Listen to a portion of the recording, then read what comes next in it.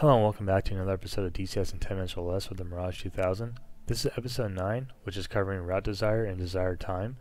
This is the last video that will be covering navigation in this series. Hope you guys enjoy. Let's get into it. This portion of the video, I'll go over using the RD or route desire setting.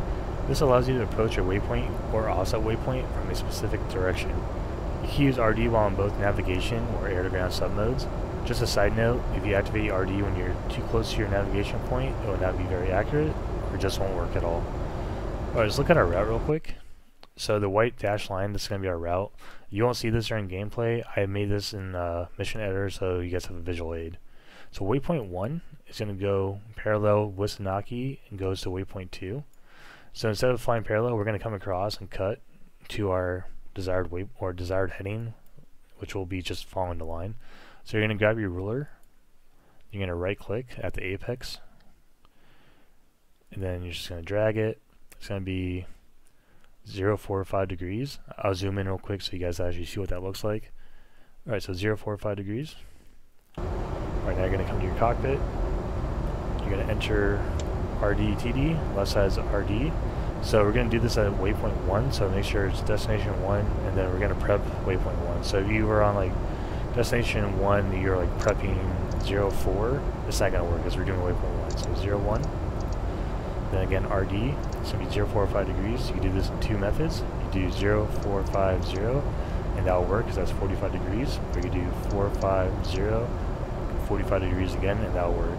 So if you enter 4.5, that will not work because that's 4.5 degrees. So put that 0 there, hit your INS for enter, it's good to go. Alright, so now all you have to do is when you're flying, come to your PCA panel, right here, click RD. That solid S means it's going to work. Alright, let's pause real quick for the symbology. Alright, so right here, this is pretty much going to be your guidance symbology. So your job as a pilot is to put that flight path marker inside those two lines. Those two lines are going to move left and right, so laterally. They'll also pitch up and down, but that's not for any correction. So if it pitches up and down, that means you as a pilot, you have too much pitch up or pitch down on your airframe. Don't get fixated on chasing the lines. I do it every now and then, so I'm speaking from experience.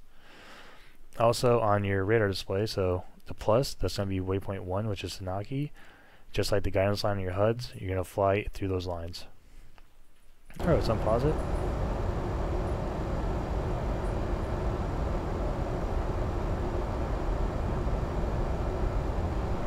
Let's demonstrate up and down real quick. So up and down, so you can see, like, as a new pilot, you will get fixated on trying to chase that around. Just don't worry about that if it happens. Very slowly, it's going to start moving to the left as we approach Sanaki. There it goes.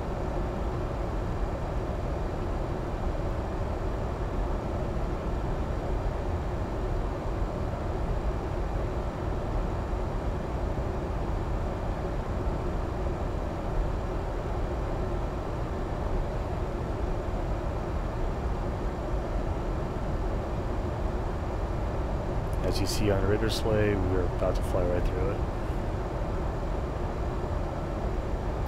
Alright, also let's go over if you do it too late. If it's flashing like that, it's not going to work. Alright, so we just flew through waypoint 1, now we're heading to waypoint 2. Perfectly on track. Alright, so that covers this portion. Next portion, I'll see you in Mission Editor. See you there. Alright guys, so now we're in Mission Editor. We're going to be using this to talk about TD. So what TD is desired time, and what it does, it guides the aircraft and speed to arrive to a navigation point. There's options available in both navigation and air-to-ground submodes. So the reason why we're using Mission Editor, so in the Razman manual and like Chuck's guide, it doesn't really cover how to determine your arrival time to a navigation point. Also, real pilots really don't use this according to Helljumper, so I guess there's a reason why they don't have that much information about it, but we'll do our best to give us some insight.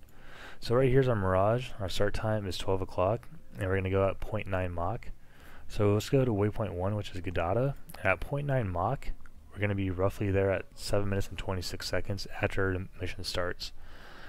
Just know, if you're at different speeds, obviously the time will be different. So say we do 0.6 Mach, we'll be there in roughly 11 minutes. We go like 1.5 Mach, we'll be there in 4 minutes and 30 seconds. So let's go back to 0.9 for the video demonstration, and we're going to use 7 minutes and 26 seconds. Alright, see you on that portion. Alright guys, welcome back to the cockpit. We just got done with mission editor, so we know that waypoint 1 is going to take us roughly 7 minutes and 26 seconds to get there. So let's actually enter that information right now.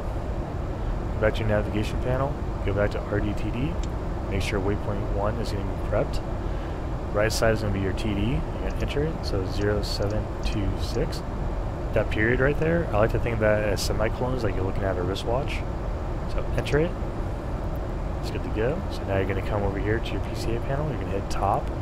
Solid S means it's working. Symbology right here. So let's pause track IR. These half moon symbology, how it works. You're going to keep your acceleration chevrons within that symbology, the limitations of it, and you're going to get there roughly in 7 minutes and 26 seconds. Just know over time, if you're like way faster or way slower, the symbology doesn't really matter anymore. Alright, so that covers the navigation for this series. Thank you guys for watching. See you on the next one.